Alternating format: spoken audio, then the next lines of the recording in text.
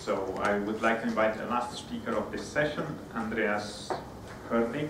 He earned a diploma in space systems engineering from the University of Stuttgart.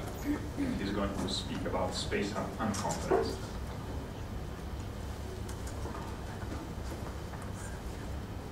May I start? Hello everybody. It's a really great pleasure for me speaking about some of my heart projects here. It's about SpaceUp. And I am only one of very few people right now presenting this here on their behalf, because there's a global community and we did, like you see, it's a really collaborative way in doing everything. We even did this paper together. So there are even more, and I'm just a tiny little local organizer presenting this big foundation. Okay, I'm presenting our 21st century approach for space outreach. Like you see, it's going to be a little bit colorful here, and there will be an introduction. SpaceUp will be described, SpaceUps worldwide. There will be even my Stuttgart edition described in it. How we're doing social media in here and integrated. A small outlook, what we are planning to do, or what could happen, and the conclusion and what kind of lessons learned we had. Okay, to give you an example, you have been here on a normal conference, so everything is like everybody is here teaching to an audience that could listen but shouldn't, or whatever.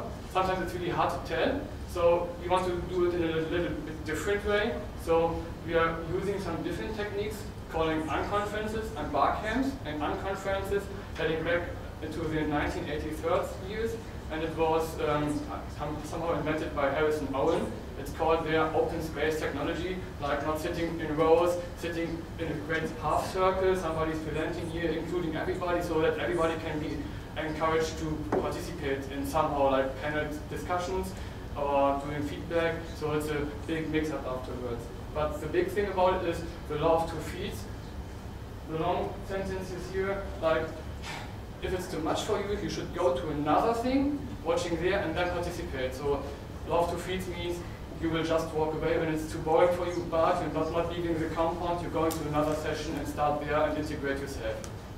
And this here is open in an open space meeting in NASA Goddard, so I think you know what I'm talking about. The other things is called bar camp. It's like you have seen before, it's more like a conference area somehow, or a community club. And bar camps can be everywhere, like the name is mentioned. It could be in a bar, somehow in an environment you like. And it's open for everybody then, not even for other people. And the current bar camps have an emphasis on open technology and the web, of course. And it's very well supported by the internet people. The evolutionary idea is here based on discoveries by Tim O'Reilly, right? I hope it's correct spelled. He did some findings that the most productive times during a normal conference is during the coffee break. So when everybody is leaving here, going to the coffee shop or coffee machine, then everybody starts talking even more than they're doing right now. So he said, I would just screw the conference and do everything near or somehow like the coffee machine area, like just talking about everything we like. So when somebody has an idea, he's just talking about it and has some kind of comfy atmosphere around it. So nothing strict, nothing like we have to prepare a lot of scheduling and so on. And this works very well until since 2005 there have been 350 cities around worldwide about major and different topics, and so various topics. I couldn't even describe everything here. How does it all work? Like on the very first slides, it's somehow self-organizing. You have a lot of post-it stickers. You just write down the name, like here, your name is the easiest part. You have a title for your talk. You can just keep it short for your unique speech. I like it because how to pick up women when you are a space engineer. I'm a space engineer, it's really my topic here. And you just glue it in an open slot on an organized schedule somehow, and then when there's this free slot, you just do the presentation then. So in this case, it's just 5 minutes, it can be 20 minutes or whatever the organizing team is allowing there. And normally you allow everything. So this is my session in Stuttgart, like you've seen here. One of the big things are lunch breaks, like coffee breaks. And everybody's looking, oh, is there a free slot? And rearranging it. And this Stuttgart edition was special because it started snowing this day. And somehow we Germans are not prepared for snow. And then we had to reorganize everything because some attenders didn't attend. But others tried, hey, that's my chance. Took postie stickers, made something up, posted somehow where he could manage to do another presentation, sat on the stairs and did a 5-minute presentation with some basic slides, but with a great talk. So it's very, very flexible in this. And we have been lucky to use this kind of thing and not relying on pre-scheduled thing nobody is really interested in about. And the flexible thing is even going so far that everything changes. We try to do a basic setup, but after some minutes it starts reorganizing by the users itself. We just had to put off, we just had to hang on these kinds of poster, and then everybody is doing this. Oh, I want to switch with this guy, and then they do everything themselves. And it does constantly. It's very adaptive and self-organized chaos, I would call it. That's the guy who invented this, and he is Chris Radcliffe. He's a founder and how to call him in English, executive director of Space Foundation or something. And he just has 2 rules, so it's very easy. It has to be an unconference and about space, and that's it. Every time you ask him, am I allowed? He's just pointing, do what you want, as long as it's space, he's fine with it. So the beginnings, the first conferences. So when you don't have any idea what you're doing about, you have to start somewhere. And Chris Radcliffe and Jesse Clark, before inventing this kind of thing, had been to a lot of conferences. And when they're heading to the Mars Society conference and National Space Society stuff, they said, okay, we have to do something else. We want to do something besides this. The similar approaches, but with other things that are based on unconferences and bar camps. So people needed to have an example. So they said, okay, nobody's knowing about it, at least in our community. We are just starting it, showing how it works. So they did some kind of space bar camp. They wanted to call it Space Camp, but in the US it's some kind of a branded name for pupils going to during the vacation time doing a real camp and learning about space. So the participatory aspect is here. They wanted to have a new name, so they posted it on Twitter, and somebody came up with SpaceUp, so they took it because it was still valid for registration everywhere. And their first SpaceUp had been in the San Diego Air and Space Museum in February 2010, so it's a little bit while ago, but we expected to have less participants, but in the last weeks, about 100 participants had been there, like registrating, pre-registrating, and said, I want to do this. So nobody expected something, so even people across the US attended. There had been other representatives because it was close by. Space companies had their representatives there, schools, and a lot of more attended just to have a look, what is this new thing? And how can I integrate and how can I participate in it? And it was an overwhelming success, and other cities in the US and Canada followed. And then I will just give you an example. We have 2 different kinds of talks right now, and other participatory aspects you can use. And this is a T-5 talk. It's about 5 minutes, and I will give you an example because space is boring. I think nobody in here is really believing in it, but you can take whatever title you want and have a really great speech about it. And I really like it because I will give you... So space is boring, right? I'm a huge space nerd. I love space. I wanted to be an astronaut. I would love to be a space tourist. But NASA is making space so boring. So boring. I think you might have to go to the next slide. It might be jammed or something. But keep going. Hit the button up there. Just hit the arrow. There we go. Space is this boring. So boring! Slides jammed, hit a button. Oh, there we go. This is NASA TV. Anyone's watched it? Did you stay awake for more than 5 seconds? This is the most boring thing ever. Seriously. They are talking to people on a space station that's going 18,000 miles an hour.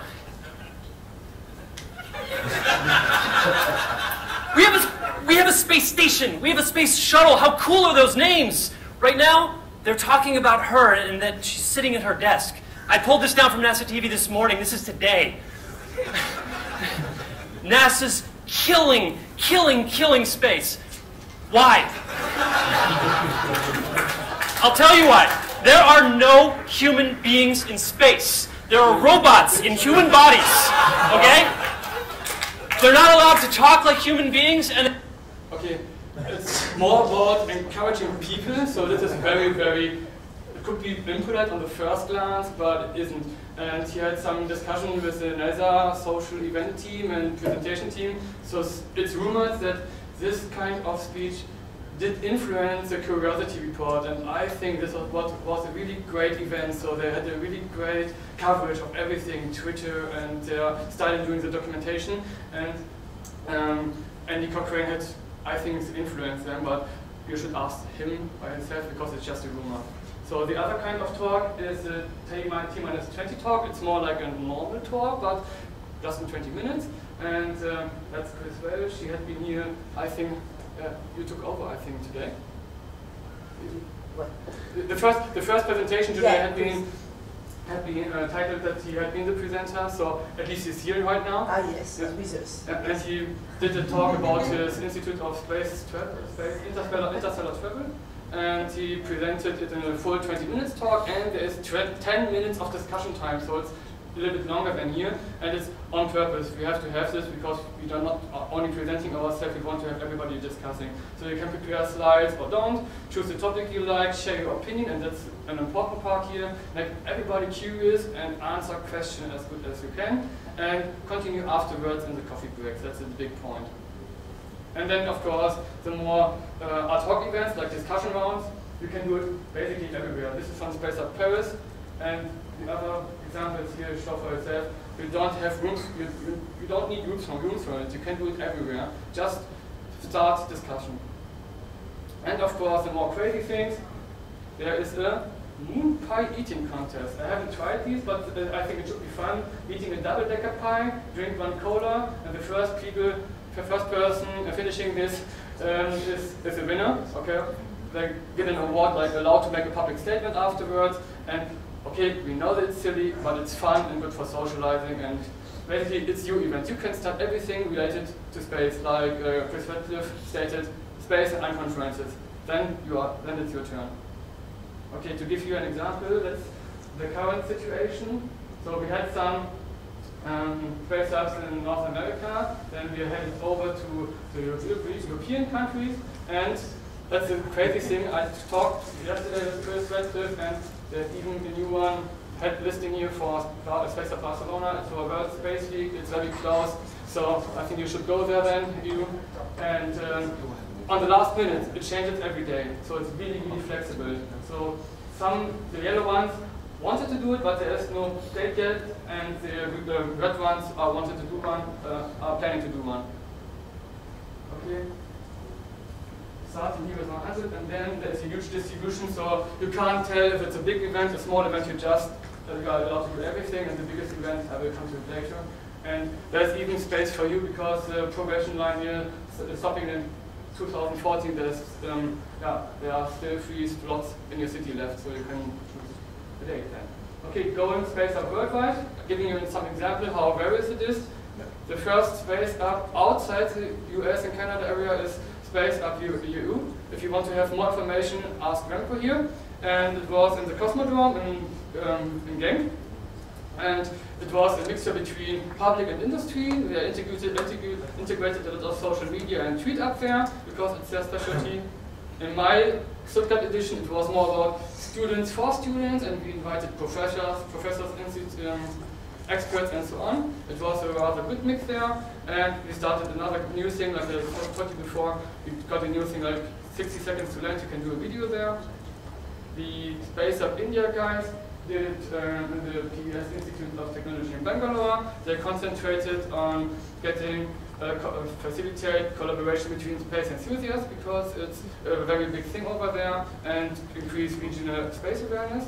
And SpaceUp Paris, I wanted to go there, I didn't have time, so it was in ESA headquarters the first time, the first in France, and it was really great because they even included Space Fest 5 in Tucson and the Mars 2013 workshop in Vienna via some kind of streaming and other videos and other things. Okay, What we are doing is also not only doing the local stuff, we are also doing the Facebook and social media stuff. So it's a little bit listed over here. Facebook and Twitter is a big thing here. And to give you some numbers, we only had so far about 2,000 users, but the most of us are in Facebook and on Twitter, and Twitter is a big thing. That's where are the most. So everybody knows what's happening over there. So we should even do some kind of Twitter edition some near time. And of course, Remco is still here. He's a big supporter. He's doing a lot of stuff. So this is a rolling thing. Social media with videos again. Somebody is preparing live streams on Twitter. So it could be a professional site like SpaceUp, or you do it yourself as a live stream, or just user content, doing small videos. It's allowed, and just integrate everybody. If you have some skill in anything related to space, you can put it here. So it's your chance in integrating and getting involved in space. Okay, this is social media videos again. The 60 seconds to land videos we started in Stuttgart are short videos, just 60 seconds, so you have to be precise. But you can bring people to locations they can't attend, like me. I have been in either headquarters, so nothing's failing because it was pre-recorded, but you can use it as a gap filler. So it's a nice gimmick. You can present yourself or your opinion or everywhere, and it's a nice thing. And if you want to, you can even do a short video here. Tell how great IAC is, what you attended, how you like it, and then afterwards when you're at home, you can share it somewhere and tweet it, and on the next SpaceUp it will be presented. So just tweet it at 60 seconds to land. Okay, what's next? So there will be new space applications, like mentioned before, in Barcelona, or perhaps in Brazil or China. At least there are some interested persons over there. And I would like to go to this kind of places. Caribbean, I think it's a nice place if I can afford it. Okay, it's inspiring people everywhere, bringing space up really everywhere. Then for the existing ones, like our edition, other editions, we do a reiteration, using the good things, leave away the bad things, but inspiring more people is also the essence. Supporting other local teams and events. So also are in discussions with other teams needing some help and hands nearby. Of course, emails is not a problem, I will even attend. And it's a great way in fostering networks. And fostering creativity, more crazy ideas. If you have some like the open space orchestra, I think you are very welcome here. And MOOCA events, MOOCA eating stuff, the 60 seconds to that I already mentioned. PowerPoint karaoke, I will present your talk, you mine, perhaps it's great or not, but at least we are all laughing about it and learn something. Space race, charity, you name it, you will get it. SpaceUp Moon. Is it on the moon or about the moon? So you can be specific. It could be the SpaceUp Mars edition and just concentrating on Mars stuff, so narrowing down everything, but you are allowed to do it, just do it. And attach SpaceUp to other conferences like the ISDC. This has been happening, and perhaps there will be even more. Okay, conclusion and lesson learned. Participants. They are mostly excited about astronomy and space exploration from inside and outside the space industry. Equal number of men and women from very diverse backgrounds. So interested in new communication methods, willing to interact, experiment, reach out, and so on. But in the essence, they want to meet people. They don't want to do everything by Twitter. They want to go somewhere, grab a bite, talking about everything in a local spot. And they have a high level of curiosity. They want to know things and ask questions. So at my Stuttgart edition, there was a social worker, and she told us as a comment, it's the first time she understood a rocket scientist, or in this case, a space scientist. So it was for everybody, not for experts, for everybody. But you can do it for experts, or for other people. Just do it and be frank. And SpaceUp is not limited to any location. You provide just a date and a location, and then they will come. You don't need to have a big infrastructure and beam. Okay, you should perhaps provide a beamer and some current, but you can do it everywhere. So just be creative. It's easy to access. So in case of location, there is a SpaceUp nearby everywhere, and in knowledge level, you can just adapt. Yeah, if somebody is raising their hand, I don't understand any words, and you can even do it, and nobody is throwing tomatoes at you. It's a cheap event, but priceless event. So you can do a big gala event, or just do a one-day event without anything to eat. Okay, it's a bad thing, but you can do it. It's rather cheap. Ours was only, okay, I will do a number here, 500 euros, and we had 80 people for one day, and it was really, really great. And fostering ideas and creativity is a big thing. Gathering diverse people bridges gaps between expert and layman, and I think this is a very big point here. And integrates our method and uses the best parts. Conferences, socializing, new media, you name it, you will get it. You just have to do it. I'm just here for perhaps doing the location stuff. But expect everything. You are starting somehow, and then in our thing it's like there's a snowstorm, you have to rearrange everything, but in this case everybody is helping you. And not like, oh no, I'm the man with the head. Okay, and of course you want to do more SpaceUp, so that's now you. So SpaceUp, your city, you can just start. Do it. It's very easy. We just had 2 persons, me and Anya. We did plan it for 2 months, and then we just asked our friends for the event, for the location event, to help us, to bring some bracelets and to help us with the email and stuff. But only 2 people, and we really nailed it down. And I think we didn't get any bad reaction about it. And the bad things have been really, really helpful. Like, okay, you should do this and this, and so it's not bad at all. And like I mentioned it before, we can integrate it to another event like this if you want us to. I spoke with some people here that are interested in it first. We just have to discuss it. So when you have your presentation done, instead of going to a bar, you can even do this PowerPoint karaoke with a friend and drinking something. So it is possible, and I think it's a nice way in cheering other conferences up, or even do our part. So I hope you understood me. Thank you for your attention. But the most important thing, thank you for participation. This is for our participants, and for our participants on spot, and for all the localizer organization teams that having me writing this paper. And so, now I'm done. Thank you.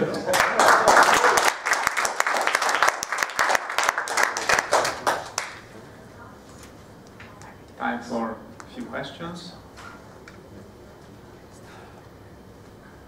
I would like to have at least one person saying, I do it somewhere in Tokyo or whatever. Yeah. Great, I know you. Sorry about the other. Yes, we have one question.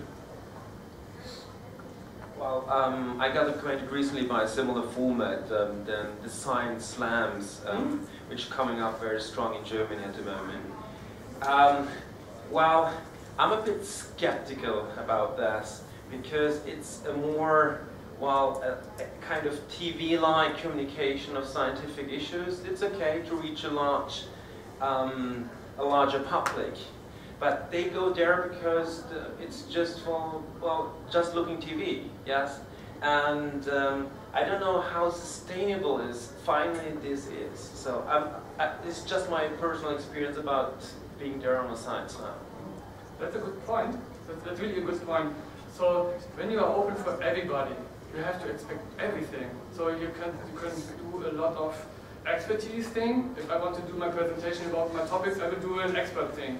But if you're just a layman and interested in stargazing, you're doing the stargazing thing. It is open for everything. So I think this is a great thing. You can include everything. And then, okay, if you want to go there to get the newest science news about something and don't get it, okay, you could be disappointed. But this is the point.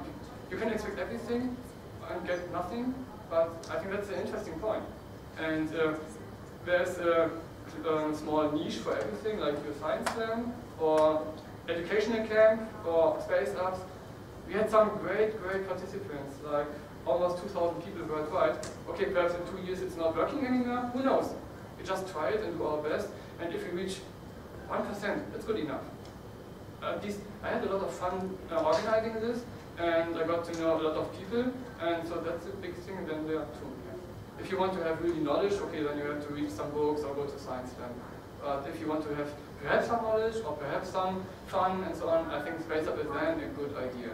Even my mother would attend, but she hadn't time.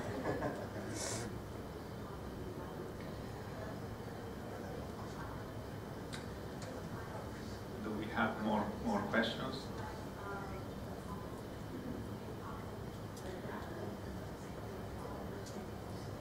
Now, we have all the 4 speakers of the session here in the room, so if anybody has some question for any of the speakers, please feel free to ask now. I'm not shy, I don't bite.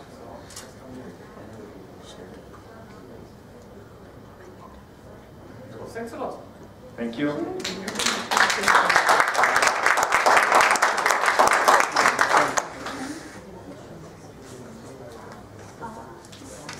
So if there are no further questions for any of the speakers, this ends the session.